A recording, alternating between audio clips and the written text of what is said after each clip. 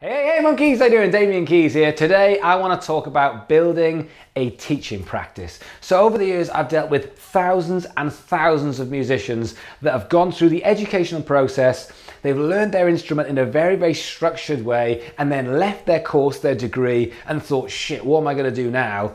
And they're going to move back to where they're from only to maybe have to go and get a job. And setting up a teaching practice is a great way of being able to make enough money, because the hourly rate is very good, make enough money doing what it is that you love to do. Now I know this is not for everybody, but I see a lot of musicians that decide to set up their own little teaching practice and then go and set about in doing hundreds of little details that don't need to be done, and it doesn't quite take off. I am going to tell you how to do this in 10 steps, possibly 11, but in 10 steps, just the bare bones. Now I have done this and I've worked with hundreds of people on setting up teaching businesses. So I promise you, this is a process I have worked on hundreds of times. I know how to do this. So if you want to be a teacher, follow these steps, and I guarantee if you do them right, you will have a business that means that you don't have to get work anywhere else outside of just teaching your instrument. Okay, tip one, you're going to need a website. Now, yes, you can have business cards and flyers, and you can advertise on Gumtree, and you can have social media, and these are things I see people doing all of the time. But you're spending a lot of time and effort, and you could be doing this a lot simpler. So just get a website. Now, the good news is it's 2017, which means you can build a website for free. Literally for nothing, for nada, no money whatsoever. And you can do that on, say, Wix.com. You can learn it in a few hours, maybe take a weekend, and you can build your own website. So there's no excuses. But the reason why you need a website is because nowadays, if people need something, they go straight to Google. It's the modern day equivalent of the Yellow Pages. They're not going to go onto Facebook to try and find something. They're going to go straight to Google. And if they're going to go straight to Google, they're going to want to see some kind of website, because that's kind of where people's consumption is when they go onto Google. But that's okay, because you can build it for free. Now on your website, you're going to keep it real simple. You can have 4 pages, and those 4 pages are going to be a home page, which needs to include a picture of you and a picture of some students, because people like to buy from people. They like to put themselves in the place of those people. Then you're going to have a little bit about what you do and who you are, very small amount, some testimonials, and a call to action. Very important, a call to action, which basically says, come for a free half-an-hour consultation, which we'll talk about in a minute. Then you're going to need an about page, just a bit more about you so you can pad it out. And that's a really good way of telling Google who you are, where you are, and what you do.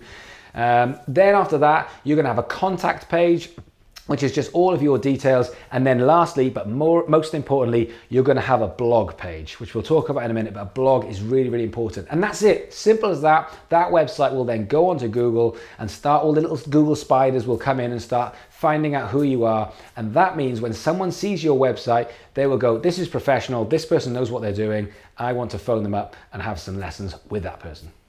Tip 2, offer a 30-minute free consultation. Now, the reason why you do this is because this is a try before you buy. This is very important.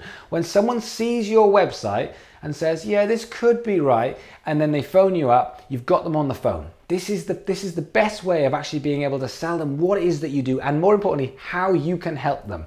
Now, when you do that, they're still going to have the option to put the phone down and never see you ever again. However, if you say, why don't you come down, have a half-an-hour lesson for free, I can see where you're at with your playing, with your singing, you can see what it is I do, and I can recommend what you need to do over the next few weeks and months and how that will affect you and how you will improve, then someone's going to say, oh, that sounds really good. I can find out where I'm at, where I'm going to go to, and how they can help me get there. And they probably will come down for that free half-an-hour consultation. And once they've done that, they're going to think, yeah, this is comfortable. I feel comfortable with you. I feel comfortable with the surroundings. And at that point, they're more likely to sign on for lessons. Point 3, blog posts. Now, going back to your website, you need to have this blog page, and the reason why is because of Google. So on your blog post, what you're going to do is you're going to write 2 blogs every week. Now you need patience for this. 2 blogs every single week, and on those blogs you're going to write about your specialist field. If you're a singing teacher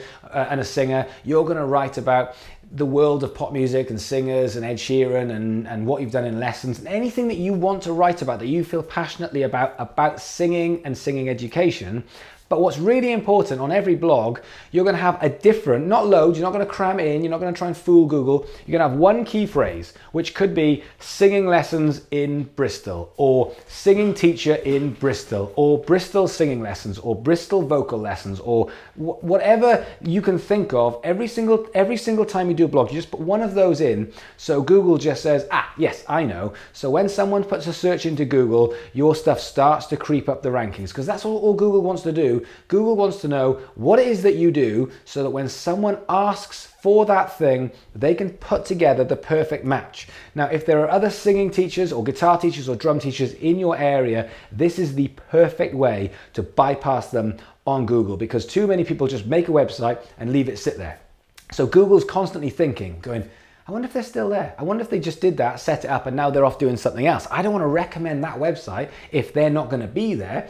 All of a sudden, your website comes in and you're changing bits and you're updating things. So Google says, well, I know these guys are teachers in the same field, but I know they're there because they're constantly updating their website. And therefore, Google starts to actually push you up the rankings, because it knows that you're going to give them exactly what they want and you are relevant. And that word relevancy is very, very important. So 2 blog posts every week, around about 300 words. It's basically 3/4 of the size of an A4 paper, and you just keep that going, and that really helps then push that onto your social media, showing you off as an expert. Tip 4, offer something to work towards. This is really, really important, because I see too many teachers teaching the same thing round and round in circles. Have you done your homework? No, I haven't. Keep going, next week, and a bit more and a bit more. And then students get bored and they drop off. So have something that they are looking forward to into the future. And this can be as simple as an end of term gig. Every 3 months, every 4 months, you get a rehearsal room, a community center, a function room, a gig venue, and you actually put on a little mini gig. And if they're guitarists, it can be a little jam night, and you can bring down one of your drummer friends and a bass player friend. If it's singers, you actually just get backing tracks and you're actually performing. And then what happens is you actually bring in the parents, and they can pay £2 on the door because they won't mind, and all the money can go to charity, or it can go to hiring the community center. But what this means is everyone's happy. The parents are seeing progression. The students have got something to work towards. You've got something to work towards when it comes to practice and actually working on songs, so that you can really perfect what they're doing. Everyone's a winner, and you've got loads of extra stuff to then push onto your website, to then push onto your social media. It's really, really crucial that you do 3 or 4 end of term gigs every single year. Tip 5, grades. Ooh, touchy subject, because some teachers love grades and doing the graded system, and some teachers hate grades and they want to do their own thing. And that's fine. I'm absolutely not going to tell you whether you should or you shouldn't be doing grades. You absolutely should be doing grades. But the reason I say that is because, again, it gives you something to work towards. And I'm not saying you do it with every single student, but it is a really great way of enticing people in to say, should you want to, we will do the graded system. It's the same thing in every aspect of music education. If you want someone to do a degree, you say, yeah, we're going to work towards your music career. You get a degree on the road of doing that. If you want to do a level 2 qualification or whatever it is in other countries, you're saying the same thing. Grades is just an option. So decide whether you want to do grades. But for me personally, parents love it. They really love it. And I've got a bunch of music schools, and the parents, not all of them. Sometimes I would say, you don't want to do grades, so don't do the grades. But a lot of parents come in and say, how am I going to see their progression? You go, you're going to get a big shiny certificate which goes on the fridge. So therefore you get to actually see that they are progressing. The grades will do that for you. So what I would say is have a think about it. You don't have to do grades, but it is a really great way of showing progression and actually rewarding people for their work. Tip 6, Google AdWords. Now we're coming on to the big one. This is a really, really big one.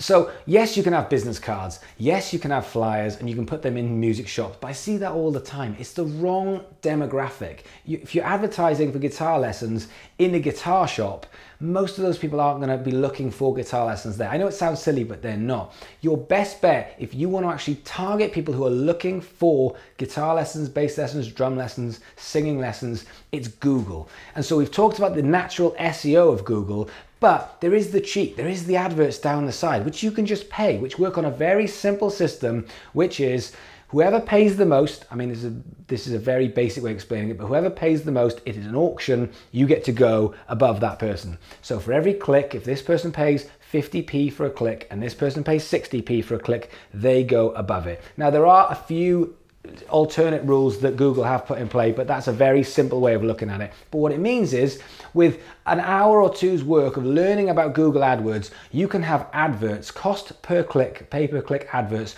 on Google, so that when someone puts in guitar lessons in your area, it pops up within a 10-mile radius of you. It pops up and it says your guitar academy, whatever it says at the side, that you can actually get a click that's on that Google front page. That is the most efficient way of advertising for music lessons in 2017, and it has been for quite a while. And yes, you can do social media, and yes, you can do door-to-door, and yes, you can do flyers, but that at the moment, cost per click, is a bit expensive, but it is the best way of actually getting directly to people who 100% want your product. You need to spend time learning AdWords and actually having a very small amount of budget per day, £2, £3 a day, maybe even less than that, but you know, this is a business. So £2, £3 a day. If you put that into play, you absolutely will get lessons. Tip 7. How much should you charge? Now, this does depend on your age, your experience, where you live, if you live in an affluent area, if you live in a poor area, if there's lots of teachers around you that you're competing with, if you're the only one in the area. All of these play a part. But let's take into consideration that most of you will either be at that kind of degree level stage where you've gone through or are going through a degree, or you've got the relevant sort of experience which equates to the same thing. So you might not have a degree, but you've gone through it, so your experience as a player is around about the same level. So let's take it from there. I would recommend charging around about £20 an hour. Now, you can charge less, but what you're doing there is you're kind of saying, oh, I'm not really confident with my ability. You can charge more, and again, it depends on all of those other aspects that we just talked about. But when you start charging more and you don't have too much experience as a teacher, I would say get the experience in first, because otherwise it feels like you're ripping people off. So, but what I would say is, before you charge anything at all, I would go and do a bunch of lessons. Go and find people and say, I want to get experience as a guitar teacher. I want to learn about this, because just because you've learned as a player and just because you've got experience as touring, yes, you absolutely will be able to teach. However, why not go and get a little bit of experience as a teacher? Go and find some friends, go and find some friends' kids and actually bring them in and see sort of how fast you can actually train them up to get to a level that you want. Just take a month, maybe 2 months. Because this is a long-term career idea here. Take between 1 and maybe 3 months to actually sit with people and actually teach them to play your instrument, teach them to sing, teach them some drums. See what it's like spending time sat next to someone with an instrument who just goes, I don't know what you're talking about. Because the thing I noticed the most when I used to train up teachers for BIM, I get loads of guys from the music industry that have gone on massive tours that were always terrified of teaching. And I'd say, you've got all the experience in the world, this is going to be fantastic. They'd always pitch it too high. They'd always come in and they'd have like reams of paper. They've over-prepared like crazy. And like, you're going to find the same. When people come to lessons for you at the beginning, they're not going to be coming in, they're not going to be Mark Knopfler, they're not going to, you know, they're not going to just walk in and be Mariah Carey. They're going to be beginners. So when you're starting as a guitarist or as a bass player, and you're going to be thinking, right, we're going to do the major scale, most of them will go, I don't know how to hold this. It's not even in tune. I've only got 3 strings on this. So it's amazing how much you have to train your brain to take things way back to the beginning. So you put the work into playing your instrument. Why not put the work into actually learning to teach rather than just expecting people to pay for it? Tip 8, website domain names. Now, don't be clever. I remember being in a tutorial with a guy who was setting up his teaching business, and he said, I've got a name for my business. It's called A New Way. And I was like, what the fuck is that? Like, he was like, it's a new way of guitar teaching. And I was like, what was wrong with the old way of guitar teaching? And why doesn't it say guitar teaching? It just says A New Way. It could be anything. It sounds like a shitty band from the 80s. So he was just trying to be too clever. And now in this day and age where domain names, social media, these things matter. So I would actually get singing lessons or guitar lessons or drum lessons into the name. I probably would even make it as simple as this. If you are from a city, put the city, put the instrument and put lessons after it. Because there's nothing wrong with putting bristolguitarlessons.com or bristolguitarteacher.com, because Google will go, oh, I know exactly what you guys are. So you're just giving yourself a helping hand rather than trying to overthink and be really clever with some kind of crazy brand. Frogfish Guitar Lessons. Like, just put the city you're in. Make it simple. Keep this as simple as possible. You're not looking to take over the world like this. What you're looking to do is make money as quick as possible, using the skills that you've spent time learning, implementing it into others. So if you are wanting to take over your city, use the instrument, and then use lessons or teacher. Or if that's taken, go and find something very similar. Tip 9, the right thing to do is always the right thing to do. Now, the reason why I say this is because when you start teaching, the money's good. You're getting 20, 25 pounds an hour, which is a really good hourly rate compared to going and working in Tesco's. So don't abuse that. When someone comes in for lessons, if they are not ready for 1 hour lessons, offer them half an hour lessons. If they can't afford to come every week, just say, we'll come every other week. Make it the right thing for these students, because I promise you they will fall off if you try and force what you need money-wise onto them. Your best bet, much better to have 20 students over 10 hours rather than 10 students over 10 hours who can't quite afford the time or the money, because they'll drop off and you'll end up with 4 students because you tried to force them to come in too often or pay too much money. So the right thing to do is always the right thing to do. Tip 10, social media. Now, social media does play a big part in this, but this is not where you advertise for students, in my opinion. This is social proofing. You've got Google, AdWords, and your website. That's where people are going to find out about you. Then they're going to come and have a look at your socials, and they're going to see that you do teach. They are going to see that you are an expert. They are going to see that your students are really happy. So all of that social proofing goes into people saying, yeah, I can trust this person. This person is going to deliver exactly what they say they do because they already are doing it. And it's a chance for you to show off your students and how proud you are. It's a chance to show off the gigs and how proud you are being a part of them. So this is about social proofing in social media, and it's not just about advertising, because this is the best place for you to show off your students, and that is the best advert possible to get new students involved. And tip 11. I know this is a top 10 video, but I came up with an 11th one, so I think it's important. And that is, keep your website about your business. I see far too many singer teachers or drum teachers, bass teachers, violin teachers who decide to put all of their other shit into their website because they can just crowbar in, by the way, this is my originals band, I'm really proud of it. By the way, I'm also a session player, and if you want to hire me, it's here. By the way, I'm also in a functions band, and if you've got a wedding, then why don't you let us play? It's just not the right time. This is a time where the consumption of the consumer is saying, I need a guitar teacher, I need a drum teacher, I'm looking for a singing teacher for my 6-year-old. That's what they've gone looking for, that's what they found.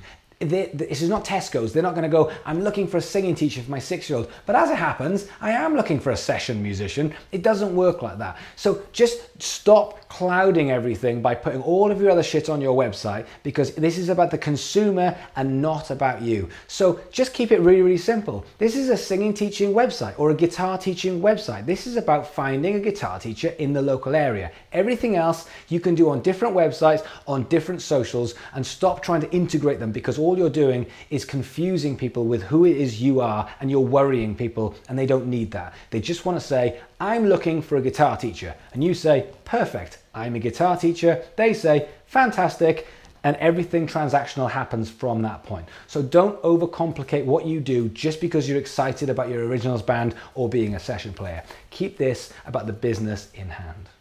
And those are my tips for you setting up a teaching business. Now, like I say, it's not for everybody, but I see a lot of people who go through college and then fuck this up by doing this very, very badly. Stick to these tips, okay? Don't go and add in loads of extra stuff. Just stick to the basics. You make a website, you advertise the website, you spend time on blogs because that helps Google, and then what you do is you worry about the product. You look after your students. If you look after your students, I guarantee your student numbers will grow. If you're offering them a gig, if you're saying, yeah, we can do the grades, if you're saying, yeah, we're going to work on some Green Day because I know you like Green Day, however, I'm going to get my techniques that I want you to learn in there, then they will love you for it, they will appreciate it, and they will get a lot out of it. So think about them and not about you. Anything you need, leave comments below and I will answer it. But I think that's the most simplest form of you being able to make a living outside of college without having to go and get a job.